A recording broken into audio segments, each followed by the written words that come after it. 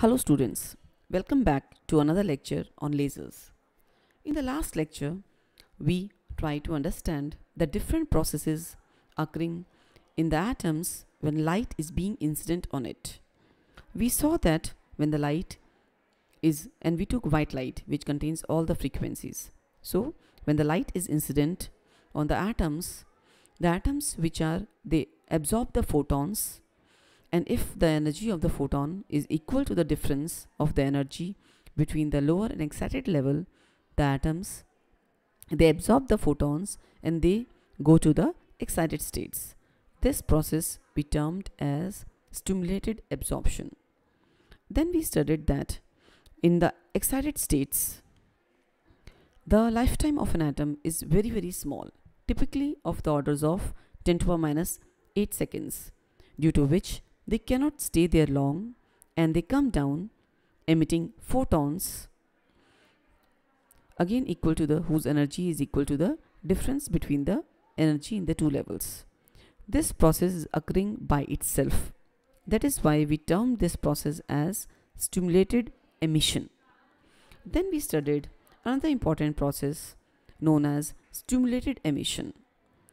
This process occurs when photons from spontaneous emission, they interact with the atoms in the nearby excited states and make them to come down emitting more photons, but these photons are of the same phase, direction and polarization as of primary photon. So we see here that due to primary photon, that photons are being multiplied, due to which light amplification occurs. And I told you that this process is the basis for laser. Now, in order to amplify light, we need sustained stimulated emission. In order to amplify light, so in order to make a laser, we need to amplify light. The probability, the first point, the probability of stimulated emission should be high.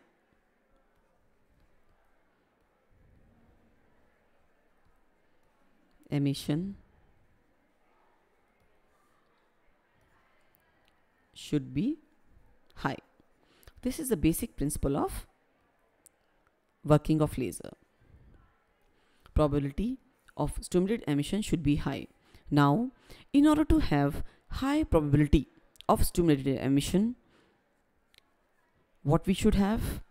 The probability, we saw that the probability of stimulated emission depends upon rho nu, photon density, and N2, population density of atoms in higher level. Population density of atoms in excited state, higher level. So, in order to have high stimulated emission, for high stimulated emission,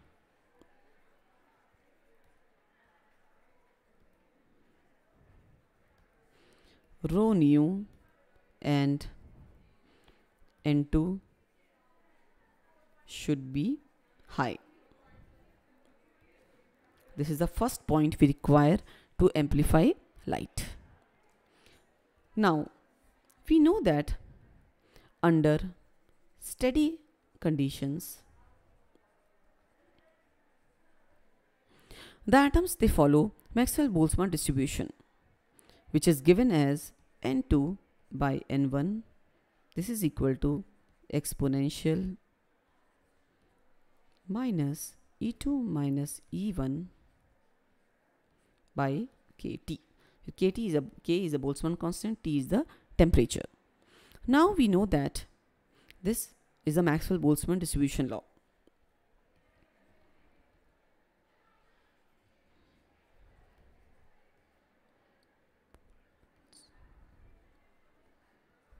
distribution law. So we know that E1, we know E2 is greater than E1 or E1 is less. So from this equation it is very easy to see that under steady state N2 is always less than N1, and it is obvious because all the atoms, they tend to come to the stable state. Now in order to make high stimulated emission, we need N2 to be higher, but in steady state N1 is always more than N2. In order to make high stimulated emission,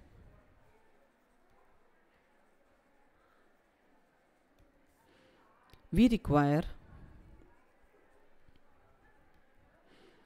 N2 should be greater than N1. Now what do we require? We require something opposite to the steady condition. We are inverting the population.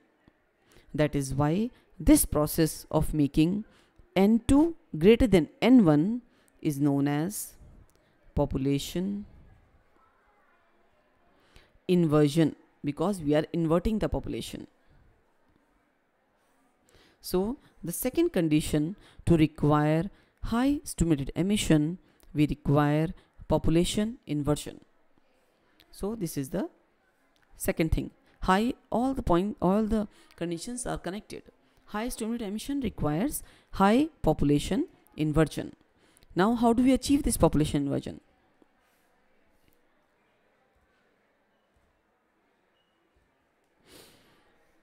Large number of atoms, in order to get large number of atoms in the excited state N2, large number of atoms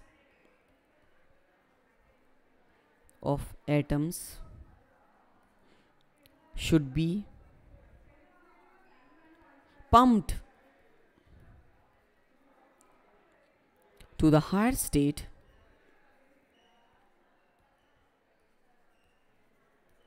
to achieve population inversion.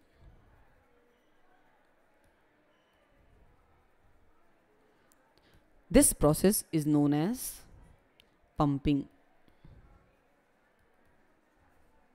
Pumping can be of different ways. It can be by flashing light.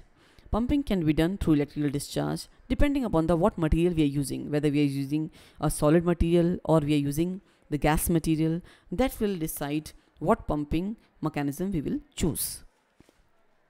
Now, in order to achieve, we have pumped lot of atoms in the higher excited state, but the lifetime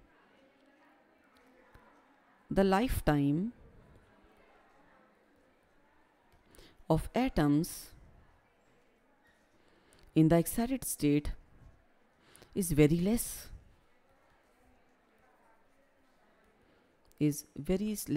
very small. Typically, I told you already, order of 10 to the minus 8 second. So we have pumped a lot of number of atoms, we have achieved population inversion, but this is not enough. So in order to achieve population inversion, we require some additional thing in order to achieve. So they come down.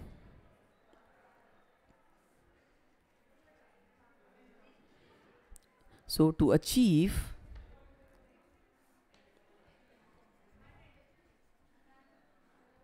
population inversion,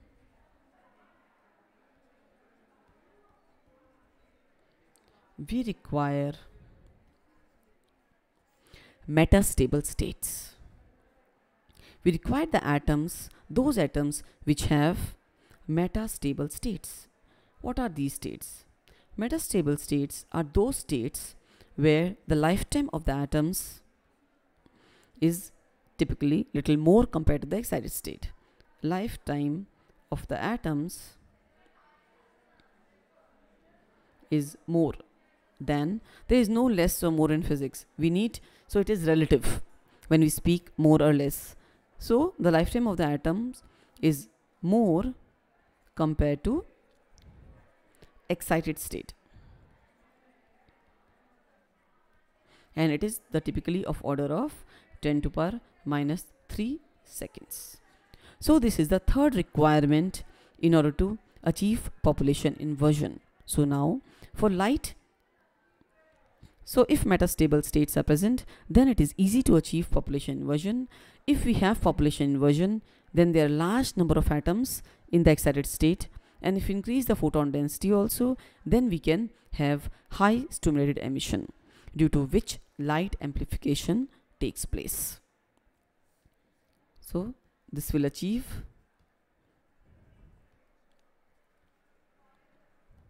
population inversion,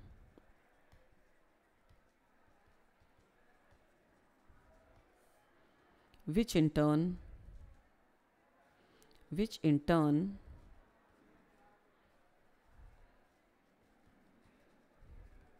will increase stimulated emission, and which will help in amplifying light. So I summarize that for light amplification,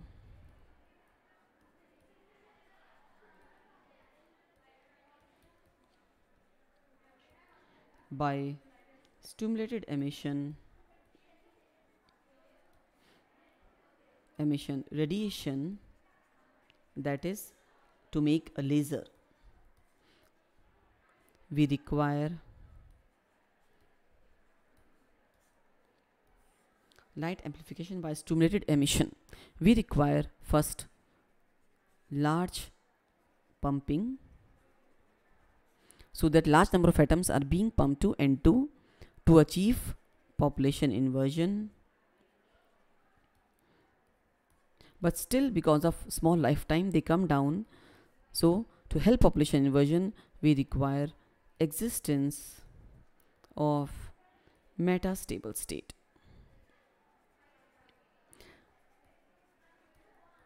So this was the basic principle on which